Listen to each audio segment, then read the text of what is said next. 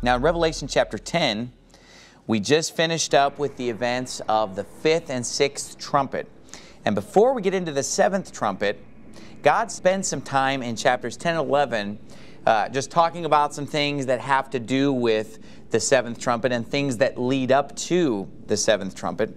Look at chapter 10, verse number 1. It says, "And I saw another mighty angel come down from heaven, clothed with a cloud, and a rainbow was upon his head, and his face was as it were the sun, and his feet as pillars of fire. And he had in his hand a little book open, and he set his right foot upon the sea, and his left foot on the earth, and cried with a loud voice as when a lion roareth. And when he had cried, 7 thunders uttered their voices." So I want you to get the picture here. This mighty angel comes down from heaven, clothed with a cloud, rainbow on his head. His face is as bright as the sun. And he comes down and sets one foot on the sea and his left foot on the earth. And he cries with a loud voice as when a lion roareth. When he had cried, 7 thunders uttered their voices, and when the 7 thunders had uttered their voices, I was about to write. So these 7 thunders that utter their voices, when the angel cries out, they're saying something. They're giving some information, but for some reason, God does not want us to have that information at this time, because he says to John, the angel tells him, it says he was about to write, but he heard a voice from heaven saying unto me, "Seal up those things which the 7 thunders uttered, and write them not." So John hears what the 7 thunders have to say. He goes to write it down, and he's told, do not write that down. Seal up those things which the 7 thunders uttered, and write them not. This is really interesting, because the book of Revelation is so open with us, and it reveals so much to us, and God gives us so much information that it's strange here that this is the only place in Revelation where God is withholding some piece of information from us. I'm not sure why it's being withheld, but something that those 7 thunders uttered is something that we are not supposed to know about.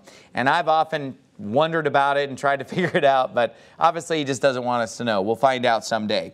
But it says in verse 5, "The angel which I saw stand upon the sea and upon the earth lifted up his hand to heaven," the same angel, "and swear by him that liveth forever and ever, who created heaven and the things that are therein, and the earth and the things that therein are, and the sea and the things which are therein, that there should be time no longer.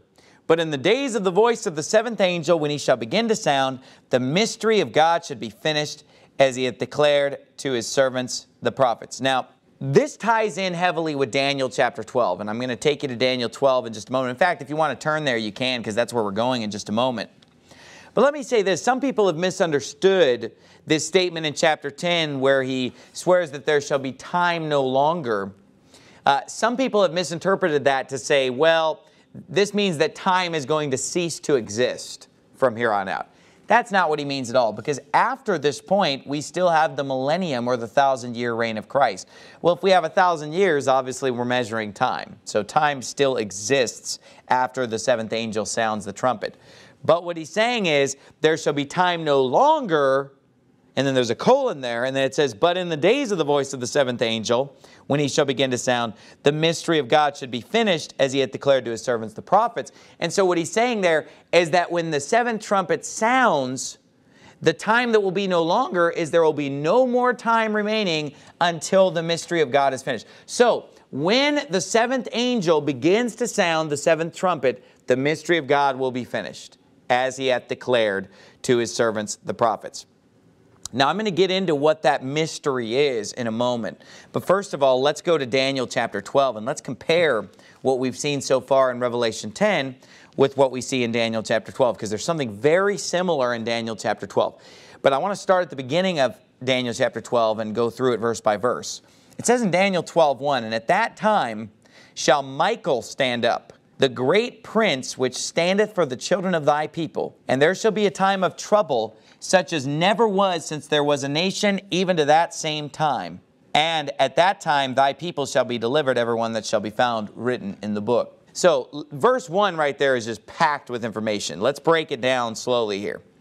It says, first of all, that there shall be a time of trouble, such as never was since there was a nation, even to that same time. Well, compare that to Matthew 24, when the Bible says, "For then shall be great tribulation, such as was not since the beginning of the world to this time, nor ever shall be." We see that trouble and tribulation are often used interchangeably in the Bible. For example, in 2 Corinthians chapter 1, it says, who comforteth us in all our tribulation, that we may be able to comfort them which are in any trouble by the comfort wherewith we ourselves are comforted of God. So in 2 Corinthians 1, he uses trouble and tribulation interchangeably. Throughout the Bible, you'll see the words trouble and tribulation used interchangeably. So when he says there shall be a time of trouble, such as never was since there was a nation, even to that same time, that is the same period of time that he's referring to in Matthew 24, verse 21, when he says, for then shall be great tribulation, such as was not since the beginning of the world to this time, nor ever shall be. So we're dealing with the great tribulation. Well, now let's start at the beginning of the verse and read it again. And at that time shall Michael stand up, the great prince which standeth for the children of thy people. This is talking about Michael the archangel. It says, Michael will stand up, and there shall be a time of trouble, such as was not, since the world began, and so forth. Because we're tying it in with Matthew 24. Well, in Revelation chapter 12, do you remember the scripture about there being a war in heaven? And it says, Michael and his angels fought against the dragon, and the dragon fought and his angels. That's what's being alluded to in Daniel chapter 12, verse 1. So what the Bible's telling us is that Michael the archangel is going to battle with the devil. We read about it in chapter 12, and the devil's going to be cast out of heaven. He's going to be cast down to the earth. And when the devil is cast down to the earth, the Bible says that he has great wrath, because he knoweth that he hath but a short time. And so when the devil is cast down to the earth, he knows he has a short time. He goes to persecute the woman which brought forth the man-child. We'll deal with that in the sermon on Revelation 12. But then it says, at the end, it says, the dragon was wroth with the woman, last verse of chapter 12, and went to make war with the remnant of her seed, which keep the commandments of God and have the testimony of Jesus Christ. And what do we see in the next chapter, chapter 13? But we see Satan making war with the saints through the Antichrist. The dragon, or Satan, puts the Antichrist in power to make war with the saints, to make war with God's people. And that is taking place in chapter 13. We see the mark of the beast and all that. That is known as the Great Tribulation, that period of persecution. People are being killed and beheaded for not taking the mark of the beast, and so on and so forth. So that matches perfectly with Daniel chapter 12, because in chapter 12 of Revelation, the devil's cast out of heaven. He goes to make war with the saints. That's what basically initiates the tribulation, is the devil being cast down to the earth. And then he goes out to persecute. First the woman, then the saved. Okay, and we'll get into that more in the Revelation 12 sermon. Now let's look at it in Daniel 12:1 again with that in mind. And at that time shall Michael stand up, the great prince which standeth for the children of thy people. We know that's referring to where he fights against the devil, casts the dragon out of heaven. And there shall be a time of trouble. So there's the tribulation. Such as never was since there was a nation, even to that time. And then look at this.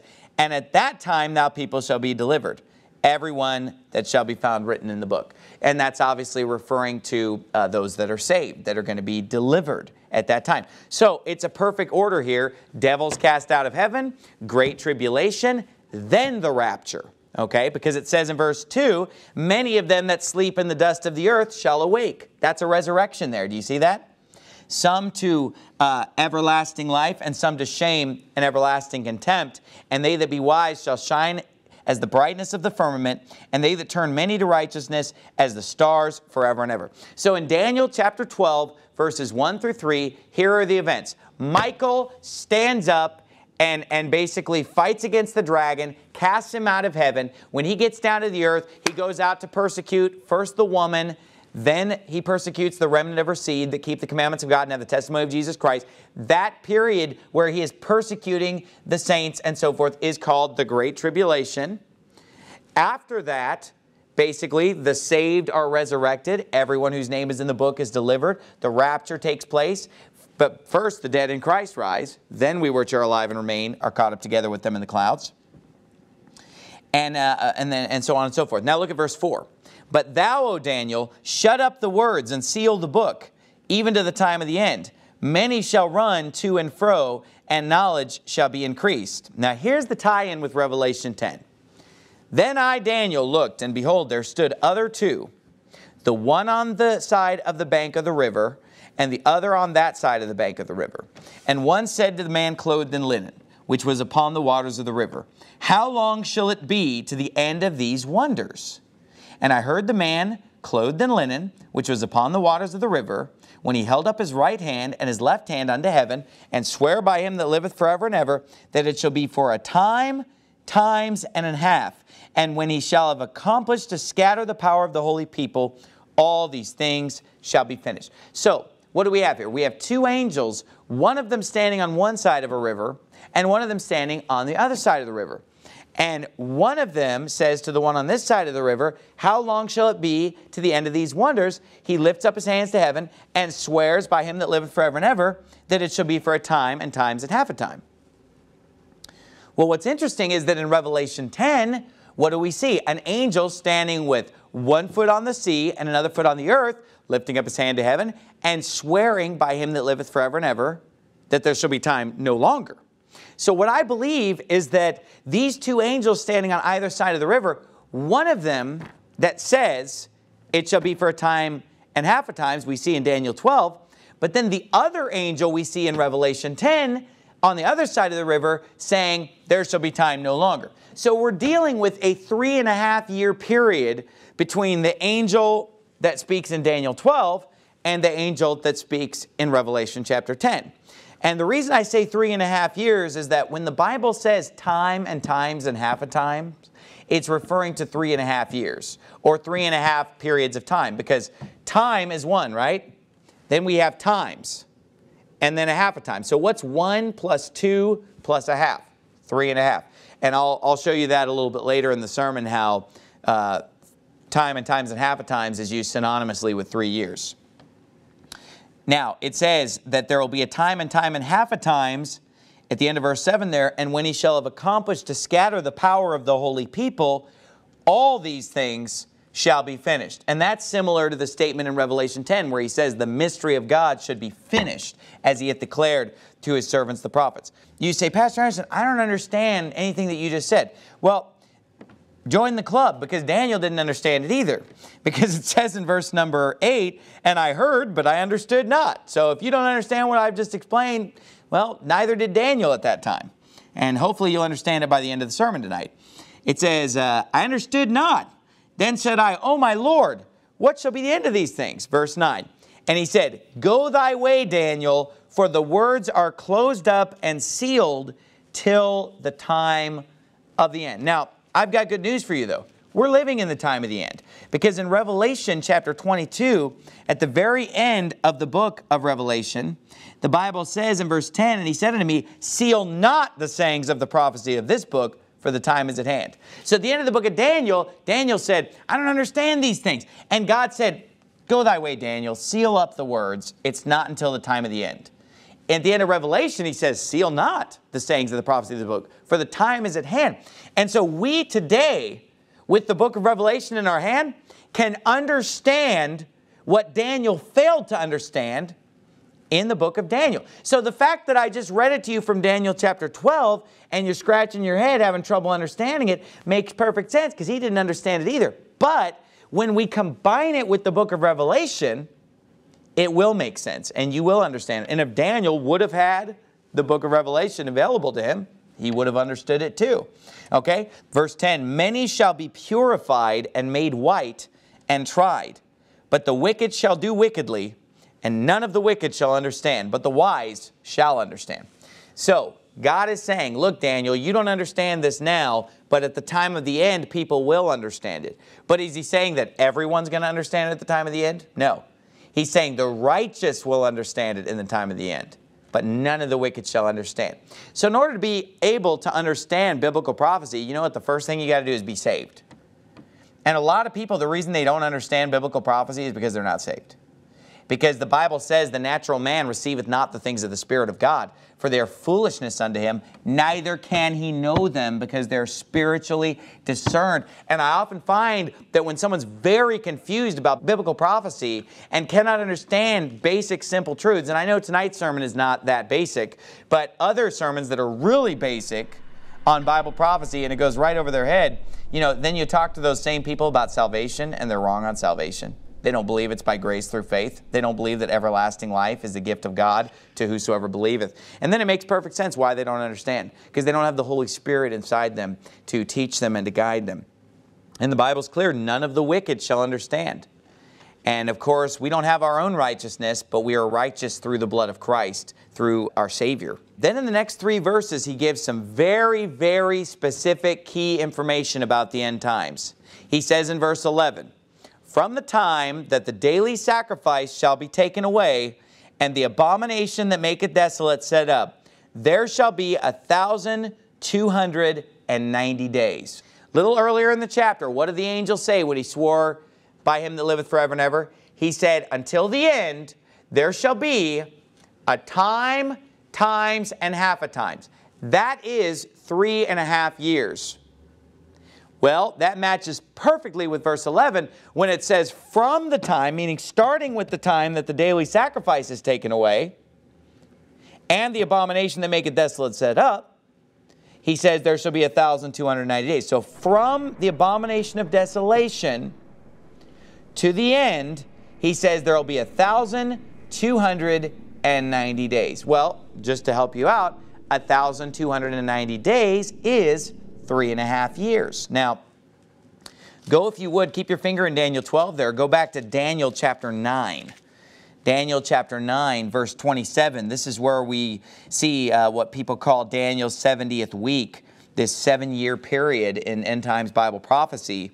It says in verse 27, he shall confirm the covenant with many for 1 week, and in the midst of the week he shall cause the sacrifice and the oblation to cease, and for the overspreading of abominations he shall make it desolate, even until the consummation, and that determined shall be poured upon the desolate. So according to Daniel 9, verse 27, at what point in the 7-year period, or Daniel's 70th week as people like to call it, at what point in that 7 years does the abomination take place according to Daniel 9:27? It happens in the midst of the week, doesn't it?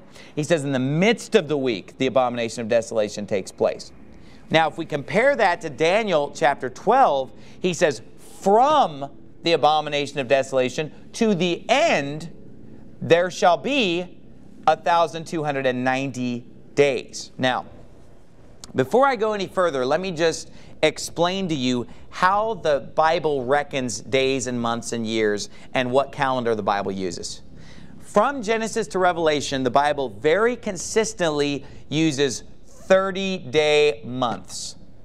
Therefore, God is not on the exact same type of calendar that we're on, because our months are not all 30 days, are they? 30 days hath September, April, June, and November. But all the rest have 31, save February with 28, okay? So February has 28 days. We have a lot of days with 31, 30, and so forth. Therefore, our year contains 365 days, does it not? Well, in the Bible, the year consists of 12 months of 30 days each, which makes a year of 360 days, not 365. But when you're using a system that only has 360 days in a year, you are not in sync with the sun and with the Earth's rotation around the sun, because how long does it take the Earth to go around the sun? Approximately 365.25 days. Now, 365 days is not in perfect sync with the sun either, which is why every 4 years, what do we need? A leap year, right? But every 100 years, we don't have a leap year, because it's not exactly 365.25. So even our calendar is not perfect and has to have adjustments made to keep us in line with the sun. Otherwise, over the course of hundreds and hundreds of years, those quarter days would add up, and pretty soon it'll be Christmas in July. You know, it'll be snowing outside, and it's supposed to be summertime, and that wouldn't make any sense. Well, if you're on the Bible's system of time with 12 30-day months, you're really going to go out of sync with the sun fast, aren't you? Because you're 5.25 days off all the time. And so you're continually going to be going out of sync with the sun. That's why when you use the system that the Bible uses of a 360-day year, 12 30-day months, you must every 6 years add an extra month, right? because 6 times 5 is 30. And so the 5 days that you're losing every year, those add up after 6 years to 30 days. You tag on an extra month to make up for that. You say, Pastor Anderson, who in the world has ever used such a system? I know you're saying it's in the Bible, and yeah, we can go back to Noah's day, and he equates 150 days to 5 months. In the book of Revelation, in the book of Daniel, he equates 1,260 days to 3.5 years. He equates 42 months to 1,260 days. But you say, is there an example in our world of people using this calendar today? Believe it or not, the Iranians, the Persians, used this calendar for thousands of years. In fact, the longest known running calendar known to man that can be documented is a Persian calendar that has gone off of these 360-day years. Okay, adding a leap month. I'm calling it a leap month. You know, just adding an extra month every 6 years to bring things in line with the heavenly bodies. Because remember, in Genesis 1, the Bible very clearly tells us that one of the purposes of the sun and moon and stars is that they will help us with signs and seasons and days and months and years. So to teach that, oh, there's a 360-day year and it has nothing to do with the sun and moon, that's bizarre. Because, you know, without adding these extra months, you're going to be having, you know, springtime and harvest and summer and winter coming at all the wrong times in the year. It's not going to make sense. It would totally mess up God's feast days in Leviticus 23. So that is why when you study the book of Revelation, it's very clear that the first half of Daniel's 70th week is often referred to as lasting for 1,260 days. But the second half of Daniel's 70th week is mentioned as lasting for 1,290 days. Why is that? Because 42 months at 30 days is 1,260 days. But by the time we get to the second half of Daniel's 70th week, we must add an extra month. Because every 6 years, you've got to add that extra month to keep it in line with the heavenly bodies. Therefore, if God's talking about a week or a 7-year period, it would not be a complete 7 years with 84 months of 30 days each. 2,520 days is not going to cut it. You got to add in that extra month. And then you're up to 2,550 days for the entire week. 1,260 in the first half, 1,290 in the second half. That's why the abomination of desolation happens in the middle of the week. And from the abomination of desolation going forward, the Bible says in Daniel 12:1, there shall be 1,290 days. All right? Look at the next verse. Verse 12. Blessed is he that waiteth and cometh to the 1,330 days. But go thou thy way till the end be, for thou shalt rest and shalt stand in thy lot at the end of the days. So there are two key numbers given here at the end of Daniel 12. There's the 1,290-day number, which is talking about what? The second half of Daniel's 70th week. From the abomination of desolation going forward. Okay? And then we know at that time it's over. Okay? Well, what's the 1,335-day period? Well, there's no room to fit the 1,335 days in the second half. Second half of the week only lasts 1,290 days. 1,335 days would be more than that. Not going to happen. But not only that, the Bible's clear in verse 13 that Daniel will rest and will stand in his lot at the end of the days. What are the days? The 1,335 days that he just mentioned. Let me read it to you again. Blessed is he that waiteth and cometh to the 1,330 days, but go thou thy way till the end be, for thou shalt rest and stand in thy lot at the end of the days, referring to the 1,335 days that he just mentioned. So, if Daniel is rising again after the 1,335 days, if we were to start those 1,335 days at the beginning of Daniel's 70th week, how long is 1,335 days? Well, the first 1,260 days of that would bring us to the abomination of the desolation, and then that leaves us with 75 more days, doesn't it? Because 1,335 is more than 3.5 years. It's actually 2.5 months into the second half. So with that in mind, if Daniel is going to rise again or be resurrected at the end of the 1335 days, that would mean that the 1335 days is referring to what we know as the rapture or the first resurrection. Because when Jesus Christ comes in the clouds, the dead in Christ shall rise first. Then we which are alive and remain shall be caught up together with them in the clouds to meet the Lord in the air, and so shall we ever be with the Lord. Now you say, Pastor Anderson, wasn't Daniel already resurrected at some past time? I know there are people out there that teach that, when Jesus rose from the dead, all the Old Testament saints rose. That's a false doctrine, because it says in Acts 2:29, men and brethren, let me freely speak unto you of the patriarch David, that he is both dead and buried, and his sepulchre is with us unto this day. So according to Acts 2:29, David was still in the grave, in the sepulchre, bodily, after the resurrection of Christ when Peter is preaching at the day of Pentecost. David's in the grave. Well, guess what? Daniel was in the grave too. All of the Old Testament saints were still in the grave when Peter preached that sermon. They will be resurrected in the first resurrection when Christ comes in the clouds. The dead in Christ will rise first. That'll be David's dead body. That'll be Daniel's dead body. That'll be all the Old Testament saints. That'll be all the New Testament saints. The dead in Christ will rise first. Then we which are alive and remain shall be caught up together with them in the clouds. So, if that resurrection of Daniel is taking place 1335 days into Daniel's 70th week, or during the second half of Daniel's 70th week, what does that mean? That means that 1260 days into Daniel's 70th week is the abomination of desolation.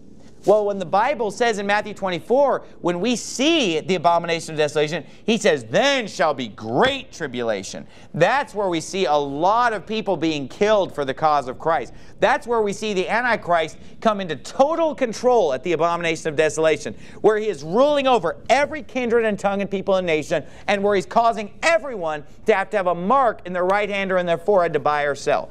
That is the time of trouble unlike anything the world has ever seen, right? And that takes place at the midpoint. That means there are 75 more days until we're raptured. There are 75 more days until we are caught up in the clouds right after the dead in Christ rise. That means the period of great tribulation will last for 75 days. There will be a time of trouble and tribulation, obviously, for the 3.5 years leading up to the abomination of desolation. But when great tribulation begins, is at that abomination, that's the one where basically believers are being killed en masse.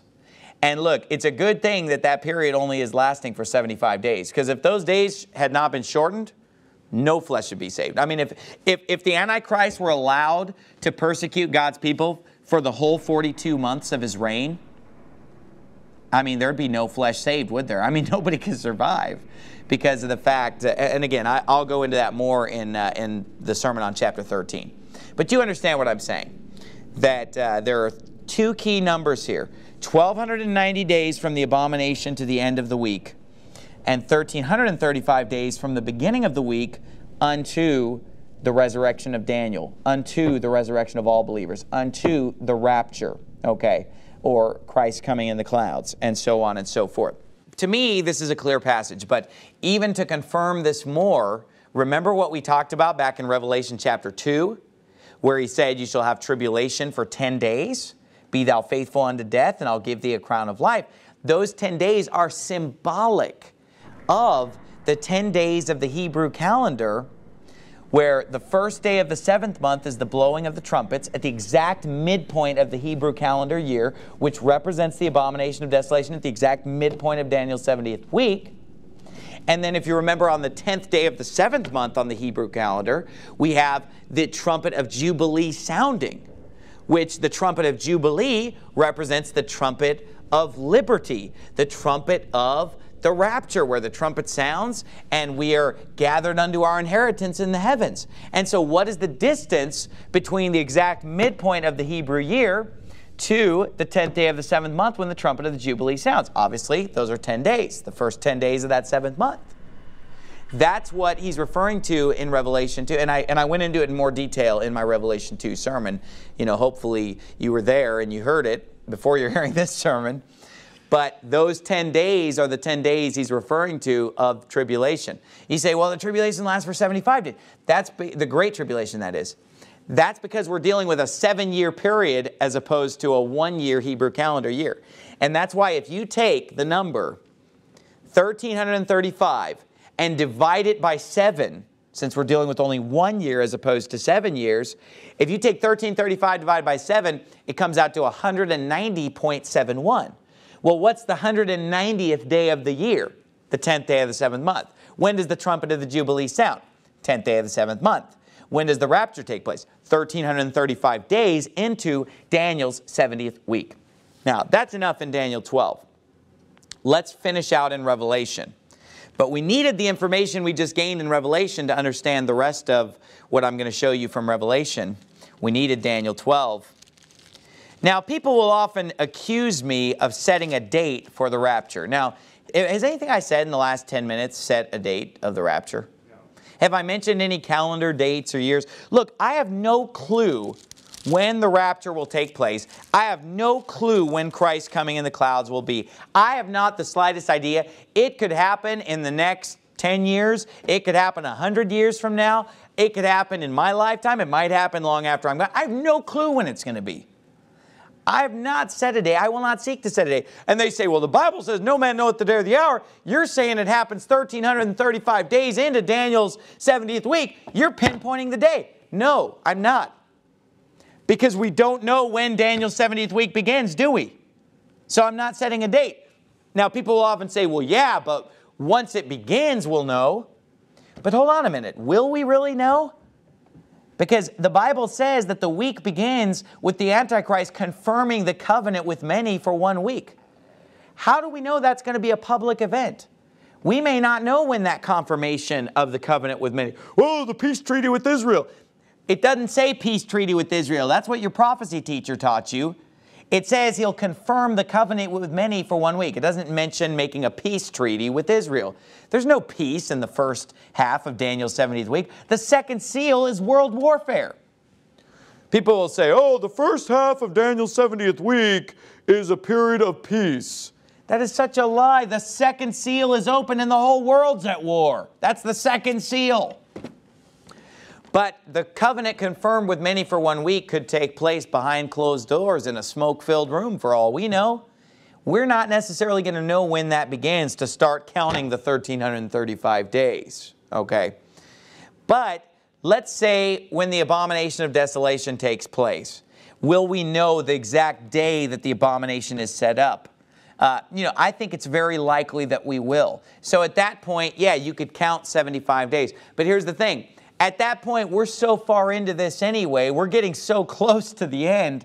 We're only 2.5 months away from it at that point. We've already seen the events of the first, second, third, fourth, and fifth seals. We've seen the abomination of desolation. Jesus said, when you see these things begin to come to pass, look up and lift up your heads, for your redemption draweth nigh. I mean, obviously, there's going to eventually come a point where we realize, hey, we're into Daniel's 70th week. Hey, there's a one world government. Hey, the Antichrist is asking us to take a mark to buy or sell. So yeah, at that time, obviously we know that it's about to happen.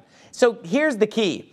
Jesus did not say, no man will ever know the day or the hour of my coming.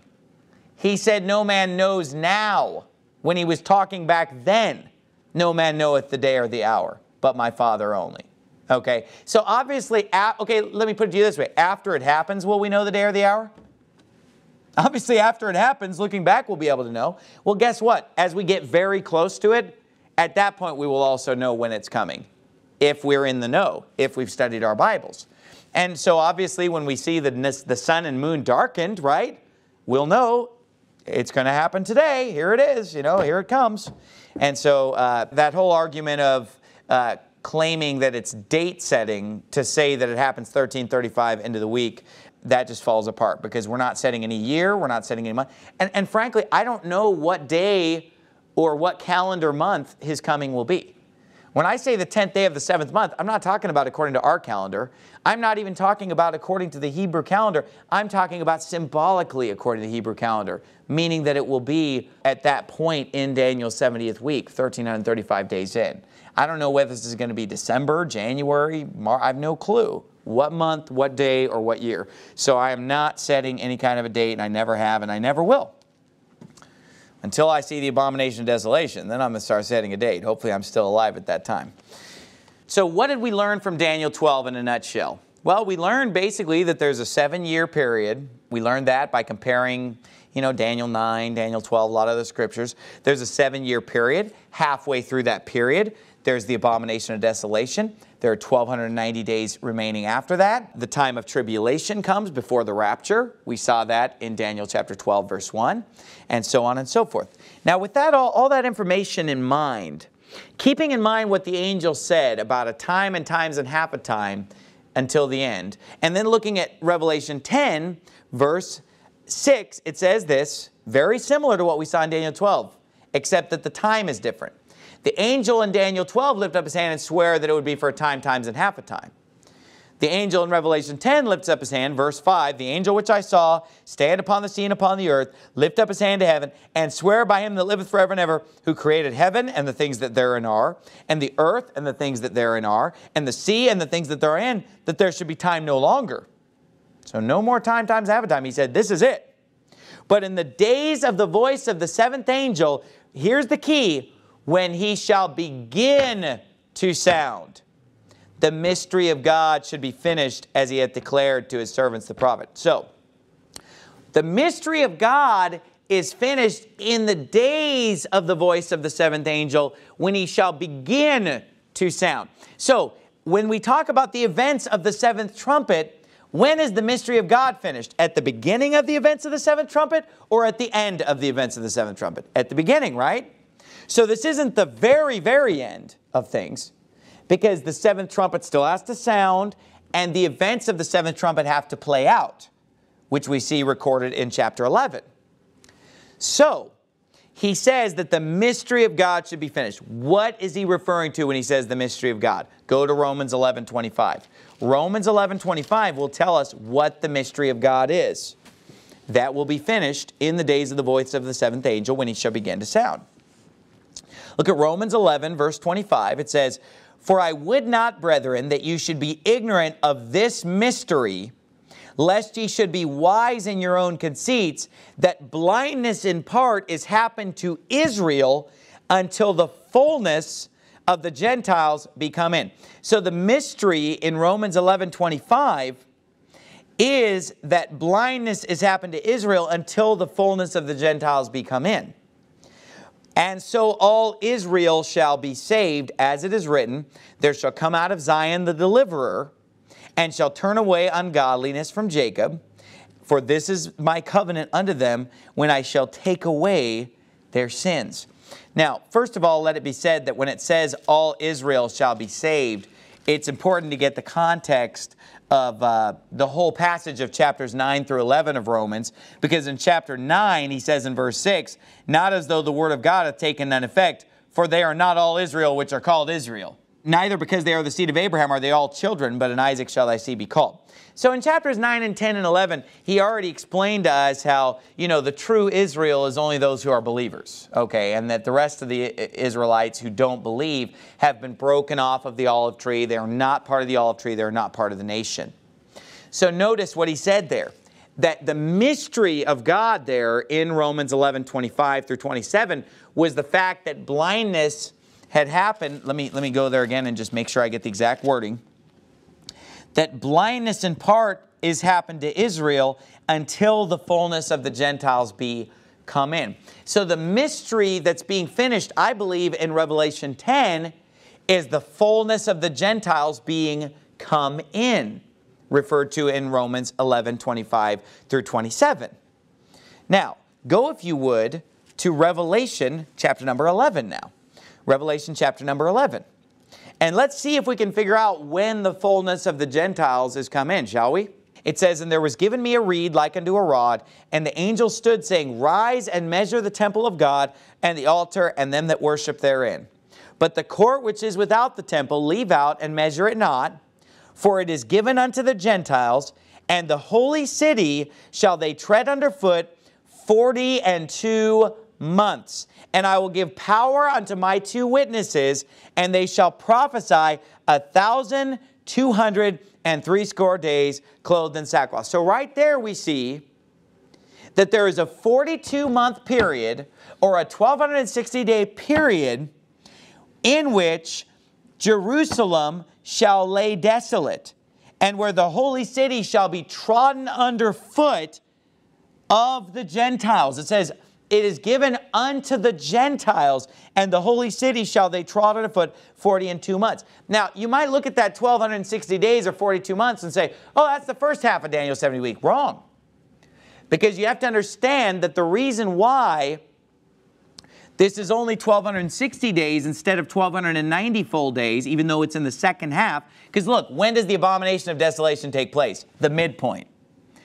Well, when is Jerusalem going to be trodden underfoot and made desolate? At the abomination of desolation. Okay? And if we compare Daniel and Revelation, I don't have time to show you all the scriptures, but clearly Revelation 11, 1 and 2 lines up with the abomination. Well, the witnesses begin to prophesy when the city is laid desolate at the abomination of desolation. The city is desolate for 42 months. They prophesy for 1260 days. But if you remember, after they're done prophesying, then the Antichrist makes war with them. Then he kills them. Then they lay in the street for 3 days. Then they're resurrected. So there are still things that have to happen in those final 30 days. Okay? But those are the days, that final 30 days are the days where the seventh trumpet sounds and those events are carried out. Let's compare this quickly to Luke 21:24. The Bible reads, and they shall fall by the edge of the sword. And this is referring to people dwelling in Jerusalem and in Judea. He says, they shall fall by the edge of the sword and shall be led away captive into all nations. And Jerusalem shall be trodden down of the Gentiles until the times of the Gentiles be fulfilled. So, he says there, Jerusalem shall be trodden down of the Gentiles. That's exactly what we saw in Revelation 11, 1 through 3. And he says, until the times of the Gentiles shall be fulfilled. How long shall the city be trodden down of the Gentiles according to Revelation 11:2? 42 months. So, when is the time of the Gentiles fulfilled? 42 months after the abomination of desolation, according to Luke 21:24 and Revelation 11:2 and 3, 42 months after the abomination of desolation, the time of the Gentiles shall be fulfilled. Well, the Bible says, in the days of the voice of the seventh angel, when he shall begin to sound, the mystery of God should be finished as he hath declared to his servants the prophets. What is the mystery of God being finished? Romans 11:25 and 27 tells us that it is the fullness of the Gentiles being come in. It is blindness in part happening unto the Gentiles until the fullness of the Gentiles be come in. When is the fullness of the Gentiles come in? When does the time of the Gentiles end? When will the Gentiles cease to have control of Jerusalem? Well, that is 42 months after the abomination of desolation. That is approximately 1260 days after the abomination of desolation. That is 30 days before the end of Daniel's 70th week. And so that tells us exactly when the seventh trumpet is going to sound. Everybody getting this? The seventh trumpet will sound right at the end, approximately 30 days before the end of Daniel's 70th week. Because it's the days of the seventh angel when he shall begin to sound. That's when the mystery of God's finished. That's when the fullness of the Gentiles has come in. That's when the time of the Gentiles is over. That's when the seventh angel begins to sound. So that, you know what that proves? That proves that the seventh angel does not sound, and the events of the seventh angel's trumpet do not take place until the last 30 days of Daniel's 70th week. Are you getting the significance of that? The seventh trumpet events and judgments of great hail and lightning and thunder take place in the last 30 days of Daniel's 70th week. And what that proves is that that is the end of God's pouring out of his wrath. Because why? When the seventh angel sounds, they say, the kingdoms of this world are become the kingdoms of our Lord and of his Christ, and he shall reign forever and ever. What do we have after Daniel's 70th week? The millennial reign of Christ. See how it all fits together perfectly? Now look, I apologize. This is the most complicated sermon that I've probably ever preached on Bible prophecy, and it's an advanced sermon. And if you're here tonight and maybe, you're a little newer at Bible prophecy, probably a lot of the sermon, went over your head. You probably need to go back and listen to Revelation 1 through 9. Because this is probably one of the most in-depth, complicated sermons I've ever preached on Bible prophecy. It really assumes that you know the basics. Okay, but we need to know some of the strong meat sometimes of this this subject. And there's a chart. I've put together a chart that kind of lays this out in a chart. You can go to kjvprophecy.com. And the Daniel 70th week chart, maybe it'll help you to see it in a pictorial representation. And then at the bottom, all the scriptures are there proving all the points are biblical and in line with Scripture. But let's quickly finish up Revelation 10 here. It says in verse 7, "But in the days of the voice of the seventh angel, when he shall begin to sound, the mystery of God should be finished, as he hath declared to his servants the prophets. And the voice which I heard from heaven spake unto me again, and said, Go and take the little book, which is open in the hand of the angel, which standeth upon the sea and upon the earth. And I went unto the angel, and said unto him, Give me the little book. And he said unto me, Take it and eat it up, and it shall make thy belly bitter, and it shall be in thy mouth sweet as honey. And I took the little book out of the angel's hand and ate it up. And it was in my mouth sweet as honey. And as soon as I had eaten it, my belly was bitter. And he said unto me, Thou must prophesy again before many peoples and nations and tongues and kings." So here, the angel that stands on the sea and on the earth, that swear by him that liveth forever and ever, he has this little book open in his hand. John is commanded to take the book out of his hand and eat it. He goes to the angel and says to him, Give me the little book. The angel gives him the book. He eats the book. The book is in his mouth sweet as honey, and his belly is made bitter as a result of eating the book. After he eats the book, he's told to go preach. He's told that he must prophesy again before many nations and tongues, people and nations and tongues and kings. Say, what is the little book? Well, go back to Ezekiel chapter number 2. Ezekiel chapter number 2. Because often in the Bible, the concept of eating a book comes up, and it's always referring to God's Word. Like, for example, the Bible says, Man doth not live by bread alone, but by every word that proceedeth out of the mouth of God doth man live. So, eating God's Word is a concept throughout the Bible because God's Word is represented as food. It's our daily bread. The manna that the children of Israel ate is related unto God's Word in Deuteronomy chapter 8, verse 3.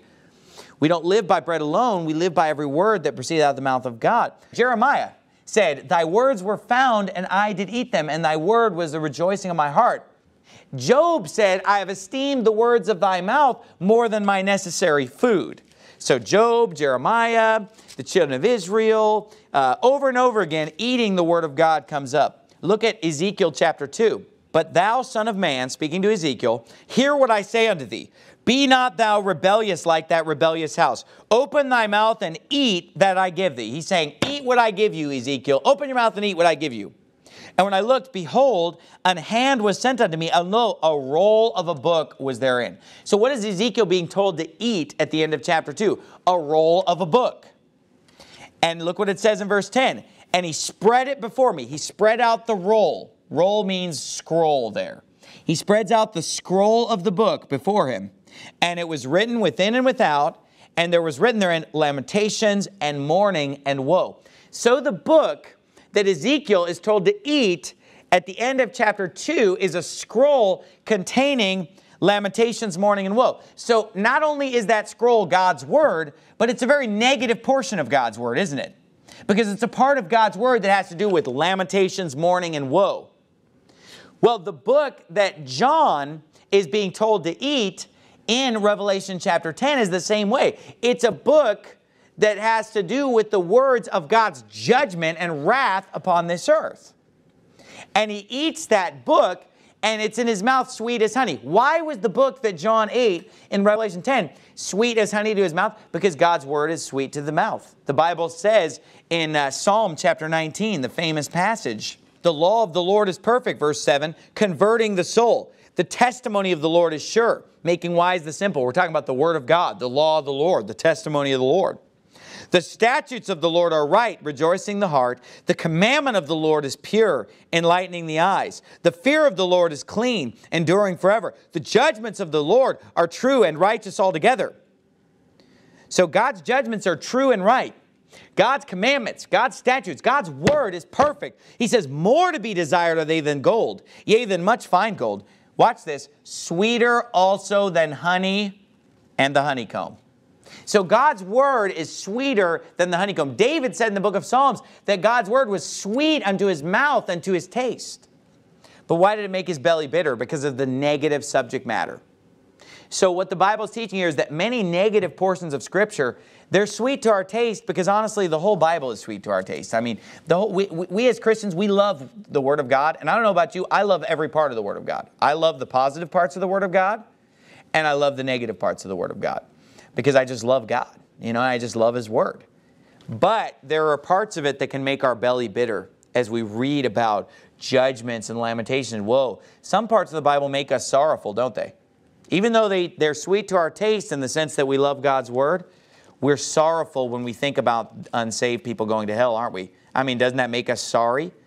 We don't question God's justice and God's judgment, but it can still bring sorrow and it can bring a bitterness to our belly when we think about the wrath that's going to be poured out with the 7 trumpets, when we think about the wrath that's going to be poured out with the 7 vials.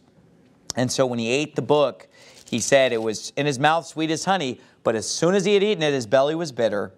And the angel said unto him, thou must prophesy again before many people and nations and tongues and kings. Let's bow our heads and have a word of prayer. Father, we thank you so much for your word, and we thank you so much for these truths. I pray that those that are here would study to show themselves approved. This is not a simple sermon. This was not the milk of the word. This was definitely the strong meat. I went into a lot of subjects that are very deep and complicated, but I pray that many people would understand the things that I preached in this sermon, that they would study and read and maybe look at the chart that I've made, maybe make their own chart just based on what the Bible teaches, and come to grips and an understanding with these deep truths of your word, and come to a very clear and specific understanding of the book of Revelation through these 22 messages. In Jesus' name I pray, amen.